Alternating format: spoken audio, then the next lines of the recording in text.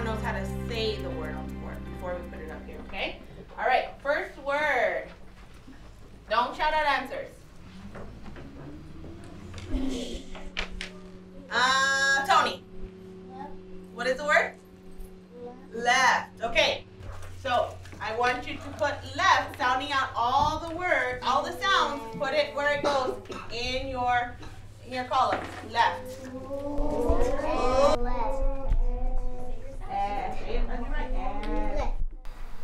A lot of our kids in this area live in low poverty. They have challenges at home, and so when there are challenges at home, you're not focused as much as you should be at school. So we have many kids here at Lakeside that struggle in reading. They don't have the reading skills that they need to succeed. The reality is that we have students at all levels, students of all ages, all grades, that struggle with reading in some capacity. At the basis of everything is that our students have to be able to read, or they can't access the curriculum we're trying to teach them.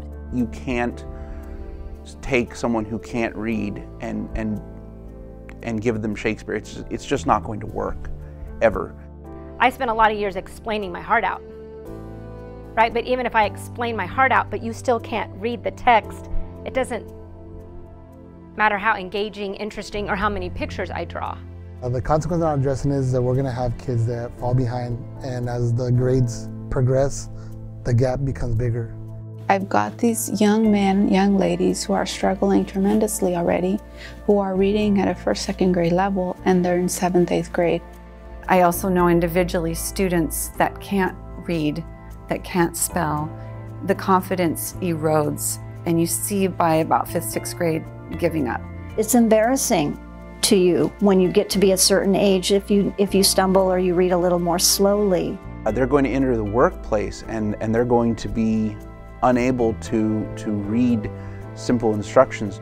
When people struggle to read, it becomes difficult for them to accomplish almost any goal they may have, whether it's getting a job or having stronger relationships, being role models for their children. All these are influenced by literacy. You need to be able to read and understand and to write, to express yourself, and to get a job, and to get into school, college, to be able to vote and to become a citizen. Reading is the key to success. Literacy is a problem everywhere. It doesn't matter if you're in a disadvantaged urban area, it doesn't matter if you're in an affluent area or somewhere in between. There are literacy difficulties everywhere and in every classroom, in every school. And many of the kids, even your high-level students, are not reading to their potential. We have a serious problem here in Kings County, and it's not going to go away unless we do something different. We struggle with the number of students that have difficulty reading and what aren't we doing right and what do we need to do next.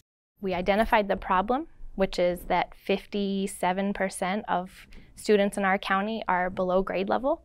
That's our problem, and then we also identified our solution. The King's Literacy Initiative Pact is an agreement by all the participants from Kings County that we're going to change things in Kings County.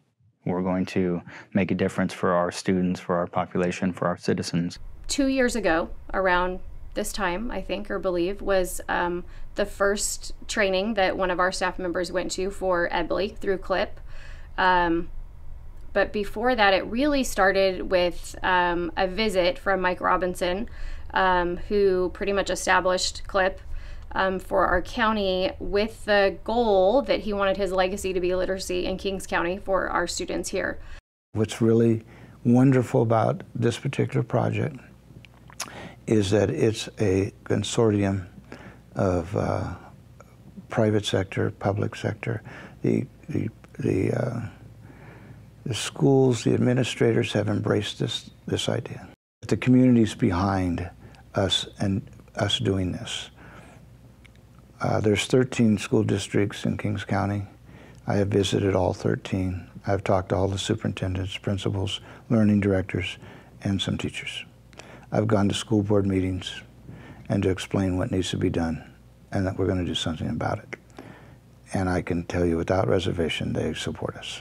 The King's Literacy Initiative Pact is obviously a group of individuals in our community who are dedicated to promoting literacy across the county of Kings County and have come together.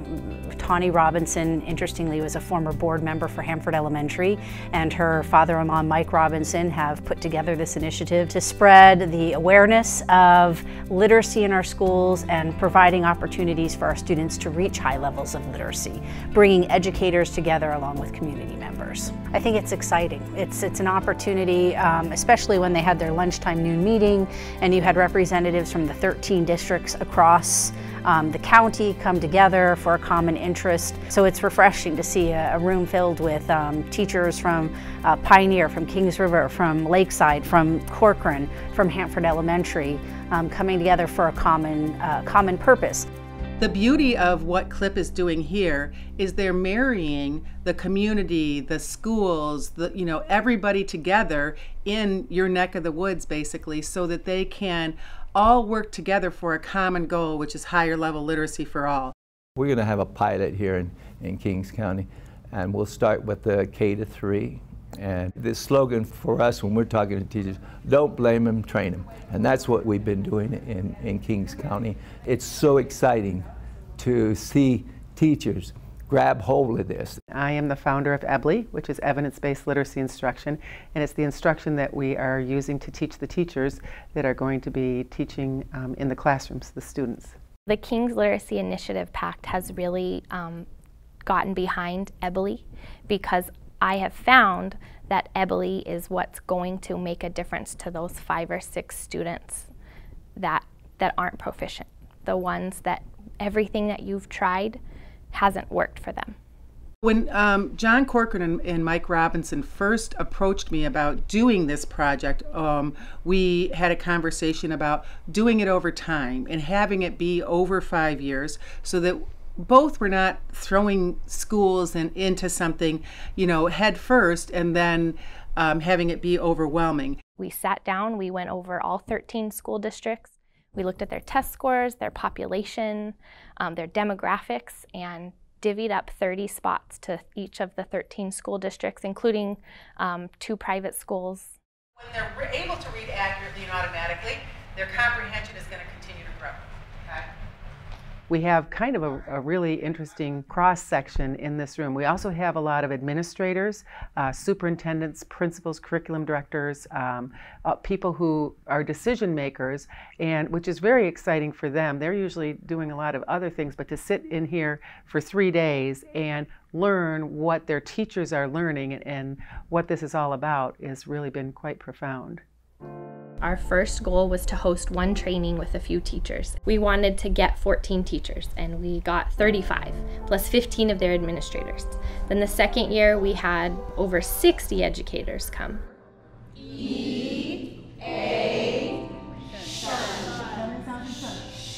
I'm fascinated by it. A little challenging at first, trying to get rid of some old habits, but I've been calling everyone I know that has young kids. I know it benefits all because it's benefiting me today. I've learned to spell some words I didn't know how to spell. Contagious. In 3 or 4 days, teachers are equipped to come into the classroom and teach every child how to read, and you don't need anything special. Give me a whiteboard and a marker, and I will teach you to read. You don't want to think so much, all right? Stick with your ears and your mouth. Contagious. What's my first syllable in contagious? Con. Say that right, con. That was perfect. I love that. Con. So what is happening in the training is the teachers are learning the research-based concepts, skills, and activities to be able to teach to their learners. They're learning not just the theory of what you should teach, but they have the bridge to practice. That's what this training is really about. The science of reading, this body of knowledge, is pretty crystal clear on how the brain reads, how it processes print, how it processes the sounds of our words and how they're represented in the squiggles on our page and those kinds of things. Okay, so this is new code. This is where it's especially crucial when your hand is writing that letter. I want your mouth to say whoop, even as much as you don't want it to, okay? At the exact same time. We're gonna get it in our brain. All right, everybody let me hear you. Saying the sounds at exactly the same time that you write, that imprints, just like Kelly's saying, we're writing those 4 letters and saying A. Now the second time it goes through, it's just gonna be smoother and easier. So that's how you learn the code. It's an interesting ride now to see people really developing instructional practices based on how we know the brain does read, based upon how we know the brain has to have that neural circuitry developed. What our brain sees on the page and how it connects to the sound and language structure in our brains to build a reading circuit, because there is no reading circuit in our brain. We aren't born with one. And a lot of people think we are. We presume, and we have for years erroneously, that reading's a natural act. Because for so many of us, it did seem to happen naturally. But for so many more of us, and what seems to be more natural than not is reading difficulty, sadly. B, hey, your. What's the first sound in your? Yeah, how many letters? 2. 1, 2, 1. Oh, I get the word. This is our yeah. Write it and say yeah. Yeah. Now. All right, go ahead and write hyphen. Say your sound. Say it as you write, guys. Hyphen. Hey guys, would everybody tell me all the sounds in hyphen? Okay, start. Give me all the sounds in hyphen.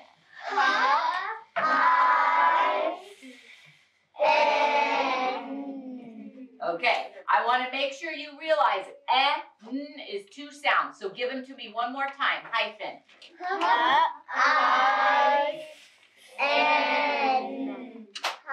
Beautiful! Wow, you guys are good.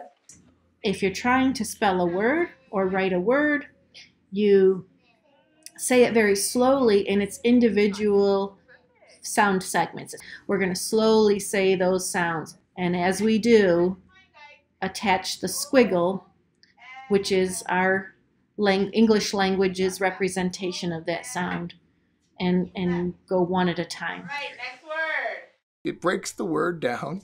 It teaches you how to sound it out. It teaches you all the word combinations or the sounds that these word combinations will produce. So they'll be able to go through a process that will allow them to spell words that they've never encountered before as they're hearing them, without the fear of being embarrassed to make a mistake. So the beauty of that is it really makes the brain attend to the isolated sounds in a word, which is the pretty much predominant, all-encompassing area of difficulty for people who struggle to learn to read. Ebbly is an interactive program, so they're constantly doing something, which keeps them engaged. Reading words, they're saying as they write. They're writing on whiteboards. They're, giving you syllables and segmenting and all that sort of thing. So they like it. I've been really impressed with Lakeside because they started 3 years ago when we first started with Clip and Ebbly here with one teacher. So Adrienne, we sent her to the training solo by herself. She was our only teacher on our staff that went. I was questioning my teaching ability at that time because when you go to college, you don't take classes on how to teach reading. So walking away from that first training, and I'll be honest, I sat in my car and I cried. And I called my superintendent and she's like, "What's wrong?" I said, "Oh my gosh, this training was amazing. I learned so much," and it was just day 1. And she came back with, I don't want to say she was a little disappointed in herself, but she kind of was, because there's some aha moments that come with it about, man, this is why the kids weren't getting it. So she kind of had a fire in her that she was going to fix that. But at the same time, I was nervous because I wasn't sure if I was going to be able to perform the job for Clip. Did I have it in me am I going to be able to learn this stuff and then pass it on to my kids? For your next word? So we chose to start with one-on-one with students for her, and then move to some small group as well her first year. And we saw success, of course, with those students. Good job. I was the only teacher the first year teaching Ebbly on campus. So it was a little bit overwhelming because I didn't have that one person on campus to lean on. So the second year, when our third grade teachers were trained, they knew what I was talking about when I went into the classroom and talked about how I was working with their students. They were more familiar with what I was using. But not only that, I can ask them a question. Well, what do you think about this word? How would you break apart this word? And then we're able to share our stories, successes, as well as challenges, but the successes were more fun. Oh my gosh, you know, Johnny did this today and he wasn't able to do that 8 weeks ago. Mrs. Gonzalez and Mrs. Ploy are an awesome team anyways, which is any, administrator knows when you have an awesome team that works together, it is so much easier to implement things across a grade level. So they supported each other and were able to have Adrienne as a reference as well for them. She did do some modeling for them at first because they still were a little uncomfortable about getting up and actually facilitating it themselves. Would you guys mind introducing yourselves? Yes, I am Mrs. Robinson and I'm from the King's Literacy Initiative Pact, and we're here to watch you guys do Ebbly today because we heard how awesome you're doing and how much you're learning. I'm Mrs. Meredith, and I'm same thing. We're here to watch how wonderful you're doing. We're here to watch how wonderful your teacher's doing and encourage you in any way we can. One of the reasons that CLIP chose Ebbly as its system of reading instruction is the amount of follow-up support that's available to every teacher that goes through the training. We get to come back into your classroom and we teach a lesson for you and just reassert those strategies and provide the support and the guidance that sometimes teachers need. Even if they were rock stars at training, they still need to know and to have that encouragement. You remember when we were here back in September? Yeah? Have you guys learned a lot since then? Yeah. Okay, I agree with you, so I want to see it. We come back about 3 or 4 months later after the school year has started, and then we watch. That's when it's our opportunity to watch the teachers go to work and see their magic and see the growth that their students have already made in that 3 or 4 months time, but also to just refine and see if, or there may be some students that can make more growth or that they are just struggling to really reach. We still are there to provide support to help. 1 month in, 4 months in, and then really throughout the rest of the year.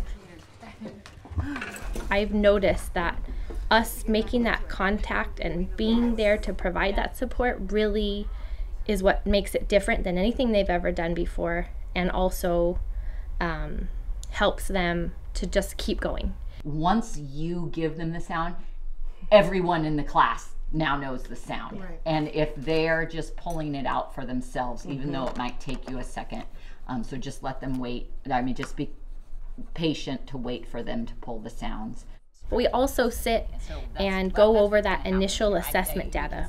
Part of knowing that we're providing quality reading instruction is assessment. That is a component that CLIP has been in charge of, is collecting and analyzing data from all of the students that are serviced with Ebbly. So we give an initial assessment in the beginning of the year, then we do a mid-year assessment, and then an end-of-the-year assessment. And we go over that data with them in areas of word reading, fluency, and just being able to sit down with the teacher and talk about a real identifiable child and a student and their struggles and triumphs and how can we help those specific students makes a big difference to teachers too. And then we're looking at individual children and identifying what we can do to help that child and how can we help that one move and read to his or her highest potential. It's really powerful. Slower for you, but when I look at something like this and see that there was a student who read, and this isn't fluency, this is just word reading. So they were able to read in 8 weeks' time. They were able to read 21 more words. Yeah, from 14 to 35, that's impressive. And then in our third year, like the rest of the world, we were faced with a pandemic and schools shut down and really had to relearn and reapply what they did every day. And then everything happened. So I was very adamant and kept kind of hounding, honestly, about whether we were still doing the EBLI training or not. I came to Lakeside School's board meeting and learned that they had still made it a priority and that they were dedicated to continue with EBLI instruction through distance learning, and that they had this momentum going from, they had one trainee at our first year of training. Last year's training, they sent their 3rd grade team. And then this 3rd year, they really wanted to just be all in. They wanted to send their whole staff to our training. And Nora, being the literacy warrior that she is, she said, I will come out there for that school. We were able to bring EBLI here just for our staff and increase the number of staff that we sent to it. So now I'm going to have K-5 and SPED be trained and EBLI and be able to provide that virtually for now till I'm able to bring the kids back.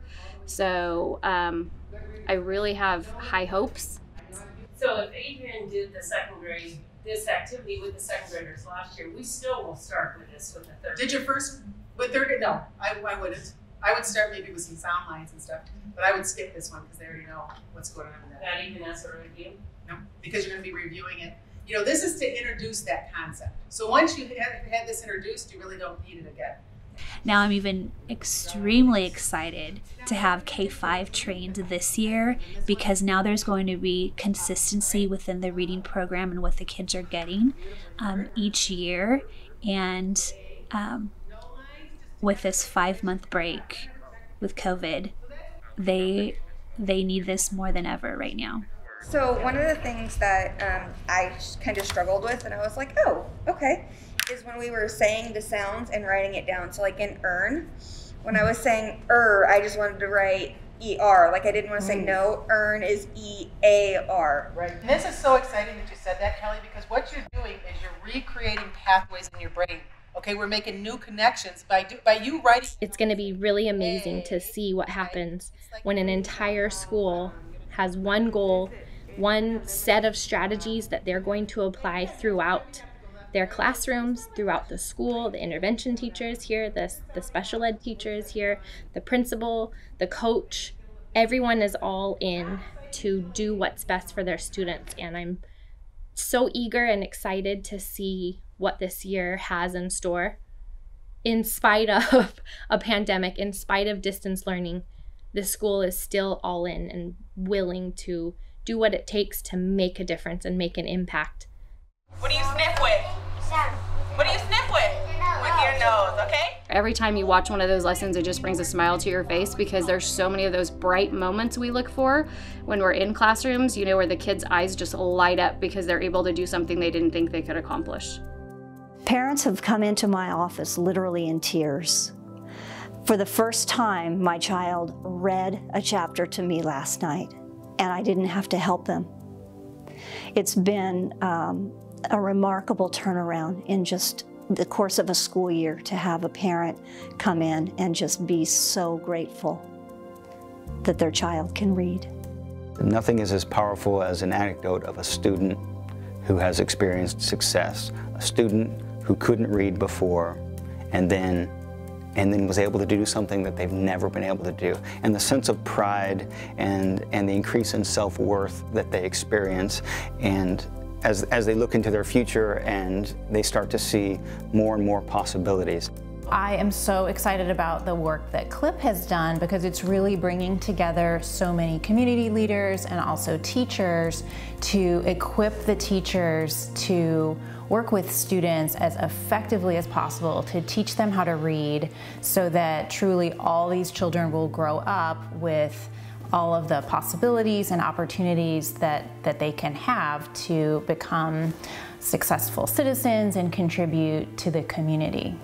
So having a community committed to this and supporting schools, helping the teachers feel that their hard work in this is appreciated, knowing that no matter what, they're going to be supported and keep doing it, is going to keep it going. And then once a school district can have the science of reading and these successful approaches in place, they will never go back. any school, district, or county, anywhere, can integrate the community and the schools and follow this model that CLIP has utilized and used with all of these, the different schools and teachers that have been trained in this county. We know that if we can do it here in Kings County and have that kind of growth and support, that this same model can be translated and done in any community. It just takes a group of dedicated people that really want to make a difference.